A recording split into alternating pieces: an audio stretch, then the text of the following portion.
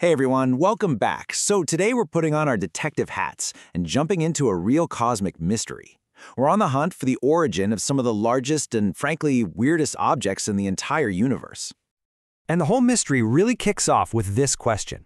You see, astronomers started finding these things, these huge, faint, almost ghostly rings of radio light, millions of light years across, just kind of floating out there in the void. And the weirdest part? There was no obvious reason for them to be there. So what are they? Well, they've got a name that's pretty on the nose, odd radio circles, or ORCs for short.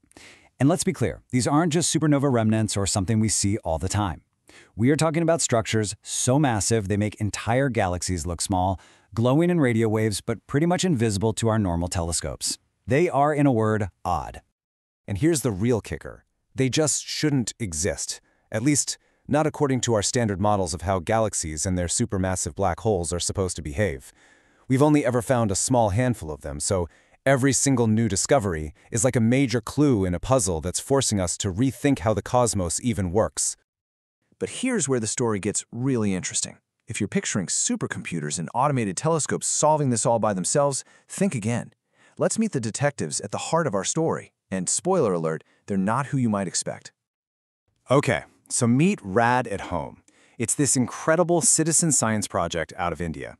Basically, it's a network that trains everyday people, students, engineers, science buffs, to become cosmic pattern hunters.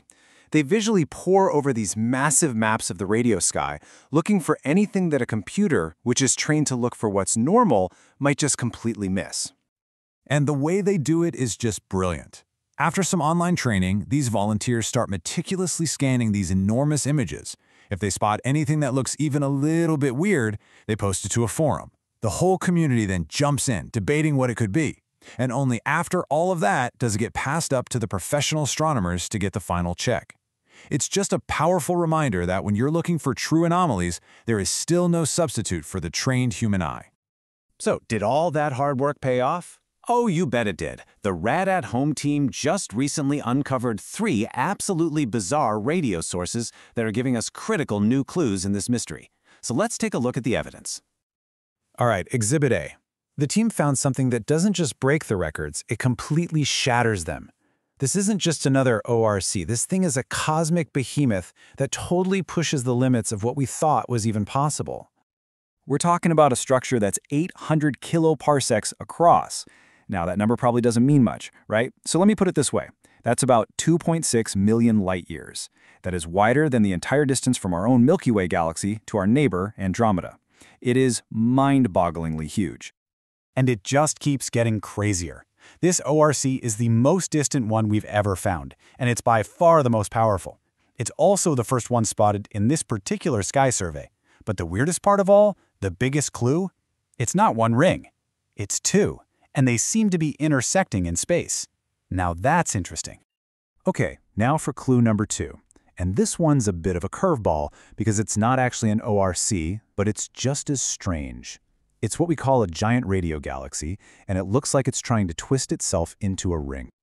This thing is a monster, clocking in at 865 kiloparsecs. That's big enough to officially earn the title Giant Radio Galaxy. Its scale is just incredible. But again, it's not the size that makes it a key piece of evidence. It's the shape. So let's break this thing down, because it's wild. It has 2 jets shooting out from its center. One of them shoots out and ends in a normal hotspot, exactly what we'd expect. But the other jet, it does something absolutely crazy. It looks like it hit something, takes a sharp 90-degree turn, and then the plasma flowing back from that collision seems to be puffing up into a giant ring. It's this bizarre hybrid monster that doesn't fit into any of our neat little boxes. And now, our third and final clue. And honestly, this one might be the most exciting of all. It is like we are catching a ring being painted into existence by a direct cosmic collision right before our eyes. This whole complex structure is about 440 kiloparsecs wide. But forget the size for a second. It's the arrangement of all the pieces that's the big deal here.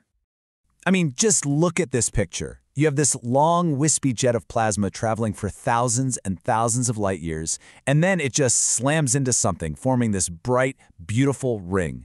And what's sitting right there, smack in the middle of the ring? another galaxy. This is as close to a cosmic smoking gun as you're ever going to get, strongly suggesting we're seeing a direct jet-on-galaxy collision. Okay, let's pause for a second and put our evidence on the table. We've got a giant twin-ring ORC that breaks all the records. We've got a powerful jet whose backflow seems to be curling up into a ring. And we have a jet that looks like it's actively colliding with another galaxy to form a ring. 3 very different objects, but they're all forming these incredible rings. All right, we've got our evidence. The scene is set. Now it's time to figure out who done it. Let's look at the prime suspects, the theories, and see how they stack up. So, the billion-dollar question, what on earth could be making these things? It turns out what's so cool is that each of our 3 clues seems to point to a totally different but equally incredible explanation. So for that record-breaking ORC with 2 rings, the leading idea is a massive shockwave, maybe from 2 galaxies merging, that ripped through space and reignited an old, dead bubble of plasma, making it glow again. For the deflected giant, its jet's backflow could be curling into a giant vortex, kind of like a cosmic smoke ring. And for our collision, well, it's probably exactly what it looks like, a direct hit between a jet and a galaxy's halo. And for that third one, the jet collision, the researchers had this perfect analogy. Think about the solar wind hitting Earth's magnetic field. It can't just punch through, right? So it flows around it, creating this compressed, glowing shield, which we see as the aurora. It's the same idea here. A radio jet hits a galaxy's halo and lights it up like a giant bow shock. So, after all that, what's the big takeaway here? What's the moral of our cosmic detective story? Well, it's about more than just some weird radio circles. It's really about how we do science. You know, there's a quote in the research paper that just nails it. In this age of big data, yeah, we need computer algorithms for speed. But to find the truly new, the truly odd things out there, we still need human insight. The citizen scientists at Rad at Home found these objects not because they were faster than a computer, but because their eyes were open to the unexpected. And that really leaves us with one final, incredible thought. In all the petabytes of data pouring down from our telescopes every single day, what other cosmic secrets are just hiding there, in plain sight, waiting for a curious human eye to come along and spot them? The universe is just full of mysteries. We just have to keep looking. Thanks for helping us crack the case today.